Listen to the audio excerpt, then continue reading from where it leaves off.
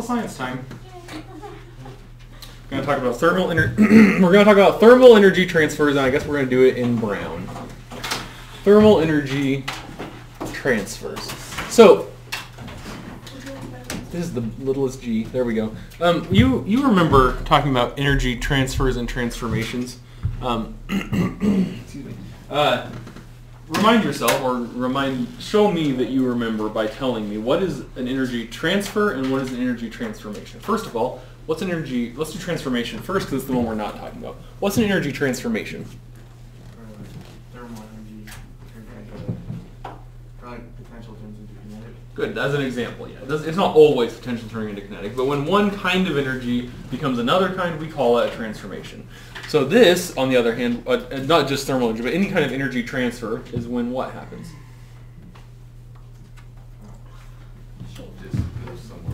It goes into a different object, right? And this is going to be really close to the microphone. This will be excellent. There we go.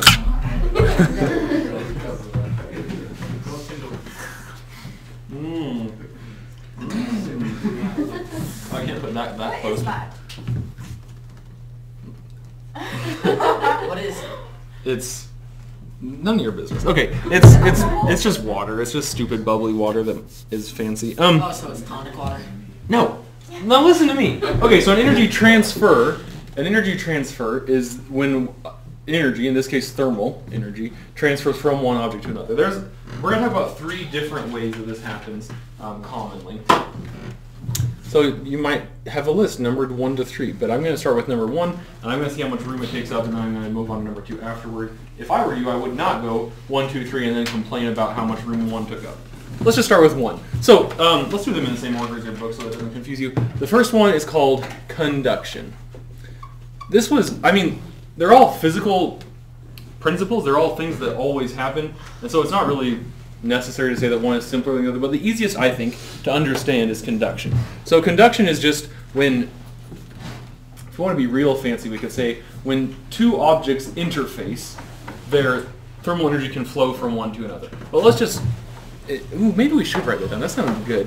When 2 objects, can it be more than 2 objects? Yeah, it can. It can. We could say when 2 or more, but we're just going to talk about 2 in general. When 2 objects interface,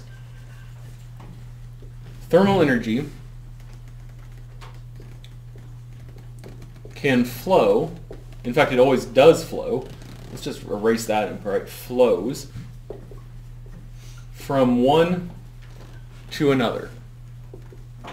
First thing that I want to talk to you about. When I say when 2 objects interface, what in layman's term, in hillbilly terms, what does 2 objects interfacing mean? Like touching. Touching. Yeah. When 2 objects are touching, thermal energy flows from one to another. From which to which? From whatever thing is bigger to whatever thing is smaller, whatever thing is blacker to whatever thing is white? Yeah. From whatever thing is warmer to whatever thing is cooler, always. So like when you go outside and like shovel your driveway and your hands are like freezing cold but your face stays warm, you go like this, get inside. You, viewer, can't see what she's doing, but she's touching her like that, right? Something like that. Yeah, so your hands are cold, your face is relatively warm, and you can feel, you're feeling both, so it doesn't really work. But so think about it this way. Yes, but think about it this way. If it's hot out, pretend it's the 4th of July, or even it's November now, but it's still hot out, and you go touch the sidewalk, right? It's going to feel warm because the sidewalk is warmer and energy is transferring into you, right? If you go outside in December, hopefully, if it ever gets cold, and you touch the sidewalk, it's going to feel cold because energy is transferring out of you, right? Because you're the warmer object in that case. Yeah, I do. Okay, so sorry, go ahead.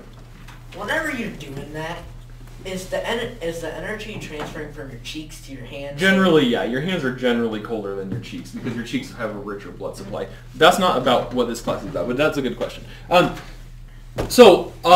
is about this class is, or what this class is about, I should say, is on the microscopic, on the atomic level, what's going on with the particles here? Think. Tell me something. What's going on with the particles when? Yeah, they're always moving. They're always moving. Which one is moving on average faster?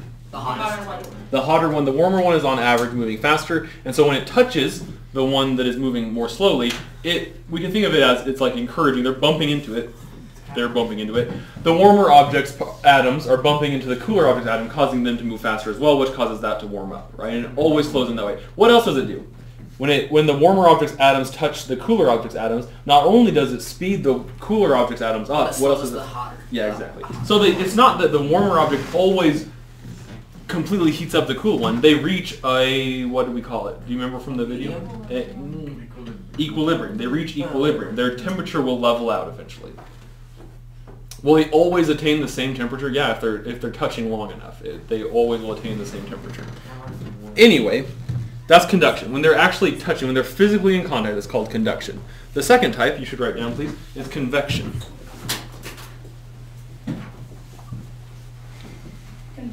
Convection.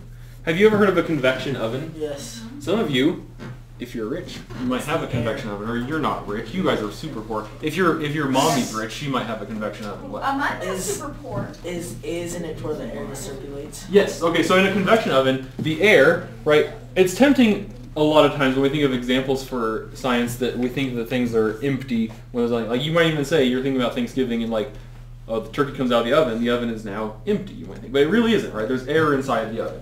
And so what a convection oven does is it circulates the air. So we can think of it this is specifically the transfer of thermal energy due to moving what? Usually circulating what though? Moving air particles. Always air? It is always atoms, but that's too broad, and air is too specific. What else can convection occur in? You remember, I know you learned this in, it can occur in water. It can occur, we talked about it a lot in, in Earth's mantle, right? Or specifically in the asthenosphere, it convects all the time, right? It's always moving in a circular path. So due to moving what? Yeah, good. Fluids. And this is not usually the time of year that we talk about this, but let's just real quick draw another little separate, just give me a second. Fluids. And we have, I know I said in one of my previous videos, because we talked about fluid friction, when the doctor says drink more fluids, he doesn't even mean delicious sparkling water. He means water. He means water, right? In biology, we use the word fluids to generally mean just like water solutions. But in physical science, fluids include what? Anything that floats. So, gases and liquids. We even sometimes consider some solids fluids. Like, sand will flow. There's such a thing as a landslide or a mud flow, right? Those things are largely solid, but they do still flow. Those can kind of be thought of as fluids too, depending on the circumstances. Yes? I was just pretty much going to ask the exact same question, except for with the tectonic plates, the top of it is still considered going with the convection, but it's solid at the top. Yes, so the crust is solid, and the lithospheric mantle is also solid. Yeah. The asthenospheric mantle is what convects, and then those solid parts, the lithosphere, they kind of go along with the convection, but they themselves do not convect. Okay. So once again, just like conduction, how is the transfer of energy? What specifically happened? Like what? I can't think of a question good enough, so I'm just going to tell you. It still flows from warm to cool, right? It's just in this case, there's a fluid motion as well. And and we talked about this last year, and so I know this is a review for you. If we have a fluid, I'm going to use green because it's science fluid. So here's our puddle of science fluid inside of our science beaker. It's stupid. And our heat source usually, even when we talk about like the mantle, is at the bottom. Even in your fancy rich lady convection oven, I'm just keep saying that because I'm jealous because I wish I had a convection oven. But even in the convection oven, the heat source is at the bottom. In this science fluid, the heat source is at the bottom. When we think about the asthenosphere, the heat source is the core, which we can think of as the bottom. So in general, when particles here get hot because of the heat source, right? I don't know if this is a super good drawing. The orange is supposed to be a heat source. When they get hot because of the heat source, what do? It melts. It's already a fluid. Oh, it's already a liquid. So it starts to melt. Or spins. Yeah, so say what someone over here said something too. It doesn't dry away from a gas. We're not going to talk about that just yet. What? It convects. Yeah, it convects, but then you're getting ahead of yourself. Because what happens when this is warm, the particles start to move faster, and not only move faster, but they also do what? Yes. Yes, They start but to slowly they get faster. That's their increase in kinetic energy. And they do what? That increases their potential energy. Go farther. They get further apart. So now the same amount of fluid is taking up more space, and so it's expanding. Yeah, it's expanding. It becomes less dense, and so the less dense fluid, because it got hot, rises. This is not always true. Not always are warmer fluids less dense, but generally it is true. So the warmer fluids become less dense and rise up, and up here they're further from the heat source. So they do what? They fall. They first cool down, and that causes them to fall, and so we get this beautiful circular pattern, just like the lava lamp. I used to have a lava lamp in here, but it broke. There's a picture of the lava lamp in your book that says the heat. Your book out. The heat. I'm on page 165. The heat from the light at the bottom of the lamp causes one fluid to expand more than the other. This creates convection currents in the lamp, right? Anytime there's a heat source in a fluid, there's going to be some degree of convection. When you see a rolling boil, I almost always accidentally say roiling boil, but I mean when you have a rolling boil, when you're going to make your Kraft Easy Mac, right? That's because of the convection. The fluid is warming and rising, and then cooling and dropping. Yes. So something that is more dense than something, if it heats up, can it be less dense than the other? Yep. That happens quite a lot. Backing up one step, you understand that things that are less dense will generally float in something that is more dense, right? Okay. Tasty and refreshing. 3, radiation. Let's just move on. I'm in a commercial for that. I'm accidentally using my rust-colored marker now, or whatever. So radiation. In both of these, we said this one they are touching, right? In this one, are they touching? Well, yeah, they still are. It's just not. It's a fluid, so it has something more specific going on. But this is the one where they don't have to be touching. So radiation is, we could say, we have all these how they transfer thermal energy. So we'll just say the transfer of thermal energy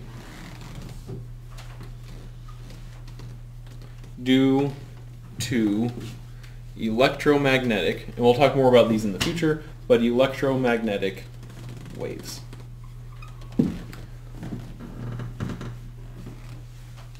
So I thought that radiation really actually is.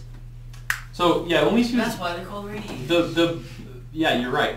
Now listen, I'm going to address both of those things in 1 second. Let me speak though.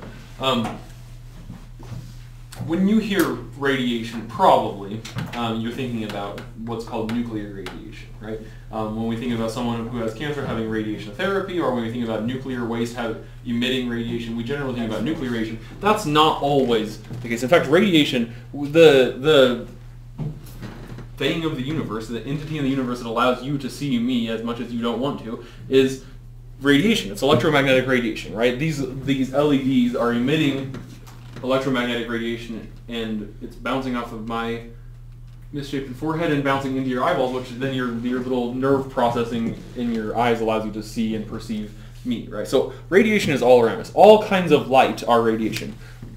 All kinds of light. The specific kind that we're talking about here is what we call infrared radiation. Infrared radiation transfers thermal energy. It's not the only one that does, but it's the one that does the most. So when you think about an infrared camera that can record infrared radiation, all that's really doing is kind of phasing down the infrared light, or phasing up the infrared light so it becomes visible. And as you know, cool objects, have you ever seen an infrared camera feed? Cool objects are darker. Yeah, cool objects appear black, warm objects appear white, and there's like a whole range. Yeah, so it goes black, purple, blue, green, orange, red. Yellow, red. What? The black light? Is that No, black light's a different thing. That has the ultraviolet light. But the infrared is just showing you the different temperatures of things because of how much infrared radiation they're emitting. And so this kind of thermal energy transfer, this is the only one of these that can occur in completely empty space. These ones both require an object to be in contact with another object. This one can occur in completely empty space. All of the light and warmth that we get from the sun is through this process of radiation. Doesn't a black light have just shows germs and stuff? Not always. A black light is just a light that emits ultraviolet radiation, and some substances, what we call fluorescent substances, can absorb that ultraviolet radiation and then emit instead visible light. And so you see those as glow-in-the-dark kind of things. But like, why do your teeth glow? It probably is just bright. Like they're just glowing white. They're glowing with the other kinds of light the black light is emitting. Some things really do glow, like the mineral fluorite and like a scorpion's exoskeleton is kind of interesting. Tonic water, which this is not, but tonic water, all those things actually have the property of what's called fluorescence, where they take ultraviolet light and they lower the frequency by the way that their atoms are, and it changes to visible light. So they take in ultraviolet light and emit visible light. If you have those glow in the dark, kind of mushroom that can light up. there is a kind of mushroom that does that too. There's also like those little glow in the dark stars. I don't know if you guys have ever seen those, but those things, all they do is absorb visible light and they absorb ultraviolet light and they emit visible light. So, time out. Well, how does something that glows in the dark, how does that work? I just told you. Okay, No, let's move on. Let's move on. Like, how is it stored? It just takes in ultraviolet light, like I said, from the sun Yeah. usually, and then emits it over a longer period of time as visible light. So when you come inside, it'll eventually go out. Yeah. But that's just because it's run out of the energy that it got from the ultraviolet light. Let's move on to these things.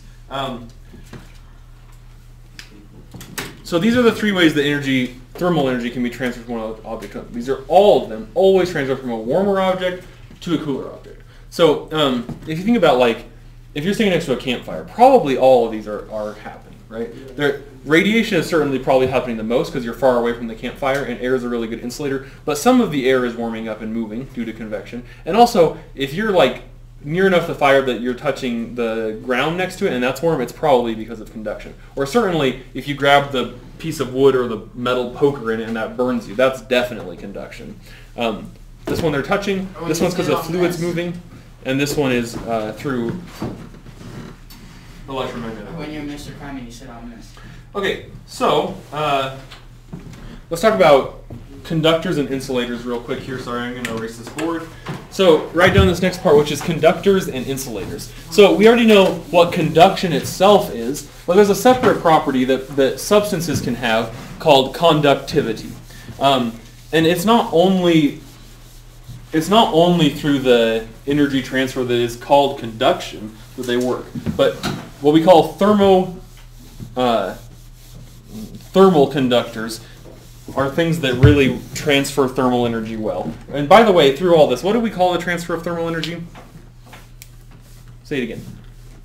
Someone said it. What's the transfer of thermal energy called? Heat. So a thermal... Ooh, this marker ain't good. A thermal conductor... this is bad. Thermal conductor is a substance, we'll put... A substance... Come on, marker. Get it together. There's more in there. It just needs to be worked out a little bit. A substance, can you see that at all? Yeah, it's all right. A thermal conductor is a substance that readily transfers thermal energy. What's a good example of a thermal conductor? Copper. Sure, any kind of metal, generally. Metals are usually good thermal conductors. They transfer thermal energy well. And these things are different. A conductor and specific heat are different things, but in general, do you think these have a high specific heat or a low specific heat? Now think about it before you just say it. High. So I knew this was going to happen. Someone said one of each. What's the actual right answer though, and why? Why? Because if it's a good conductor of heat, then it's going to take less heat to heat it up. Exactly. So an object with a low specific heat is a better conductor because it takes less energy to change its thermal energy. So these generally, not always, but generally have a low specific heat. The opposite of this is something called a thermal insulator. And this one is one that, can you guess? Yeah, it holds heat in, but let's phrase it in the same way that we phrase this other one. A substance that doesn't, I'm going to put, readily transfer, that's not right, transfer thermal energy. Like fiberglass? So, lots of times with a high specific heat, yeah, like fiberglass. So we use fiberglass wall insulation. Is it the fiberglass itself that has a High specific heat? No. What's the fiberglass do? What's so nice about the fiberglass? It's soft. It's soft, and what does that mean? It has a lot of what? Air. That's not what's nice about it. It has a lot of air inside of it. So it's not really, the fiberglass itself is not actually a very good insulator. It's the air trapped in it. Why do we want to use fiberglass instead? There's lots of things that trap air. Cotton would be fine. Well, they used to use newspaper. Exactly. So the reason we use fiberglass nowadays for wall insulation is that those other things, most other things that trap air easily, like cotton, newspaper, catch fire really easily too. And you don't want your house to burn down. I don't know if you've ever thought about it before, but you don't want your house to burn down. And so then generally, since the fiberglass is not flammable, they use that instead, but it still traps the air in, which then traps the heat in because of thermal insulated wood. But what about that old insulation that as soon as you like break down an old house? Who say it again? Who said it? Asbestos. Yeah, it's still sometimes. It's not produced anymore. It's still sometimes used. That causes cancer, and so when we don't want to use that, it's better at this, and it's less flammable than fiberglass is, but cancer. So no. Why do people sometimes, when they're building their house, they put holes in their walls? Yeah, because it's the exact same reason. Because that itself is not a good thermal insulator, but it traps air, which is a good thermal insulator. Air has a very high specific heat, and so that makes it so that it's insulation house. Right. So they better not. It'd be better off if they use fiberglass, but they, for whatever reason, use hay instead. So how would fiberglass catch on fire whenever it's technically glass? It just has a lower resistance. You can pass the heat on more easily than the asbestos can, so it doesn't catch fire itself. When I say less flammable, I mean it's worse at preventing fires than asbestos. So would it melt? No, it just transfers the heat more easily. Okay, do you guys have other questions? I appreciate your questions. You have more about these. So remember, there are 3 ways that thermal energy can be transferred, and then these are, remember about conductors and insulators too. Do you have other questions?